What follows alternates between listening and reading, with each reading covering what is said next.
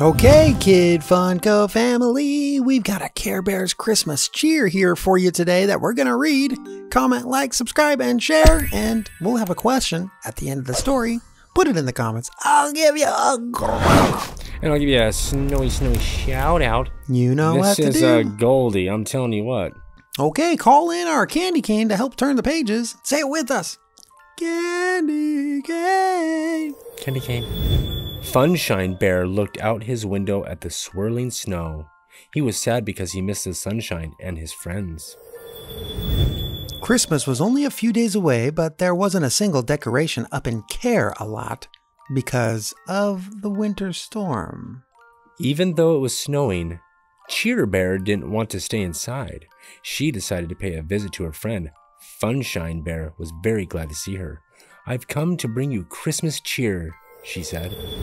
"Let's bake Christmas cookies," Cheer Bear said. She laid out all the ingredients they would need. "I invited our friends to join in the fun." There was a knock at the door. It was Laugh-A-Lot Bear and Love-A-Lot Bear. Look at that. Guess who's behind us? Love-A-Lot Bear.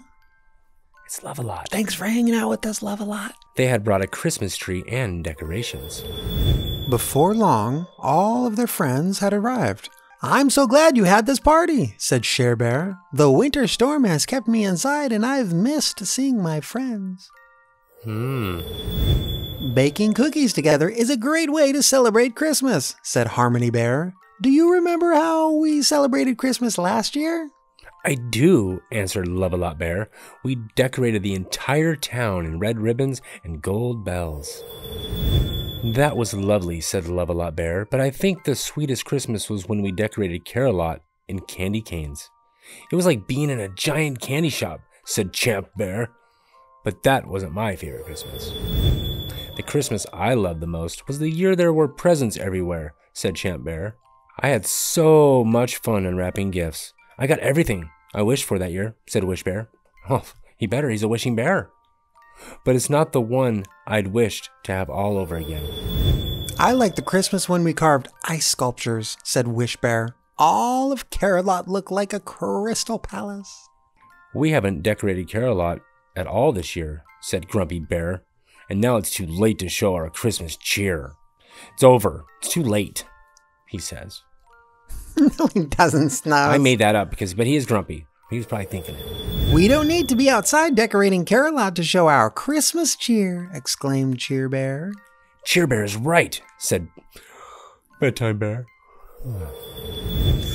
"It makes me feel cheerful to be inside where it's warm and cozy," said Bedtime Bear. "Jeez, Fussy, those..." "And to be with friends," added Love-A-Lot Bear. "Yawns are contagious." Wow, contagious, kids, means I can catch it. I caught his yawn. "Sharing stories and warm memories with friends is what Christmas cheer is all about," said Cheer Bear. "Not to mention sharing cookies," joked Funshine Bear. Everyone laughed. This will always be our favorite Christmas," said Cheer Bear and Funshine Bear, "because it has the most Christmas cheer." Okay, kids. Hey, you know what I was thinking when I was reading this story? I'm a bear. And you might be bears, but probably kids or kid bears. Yeah. What kind of special powers or emblem should I have on my chest? You put it in the comments below. I know.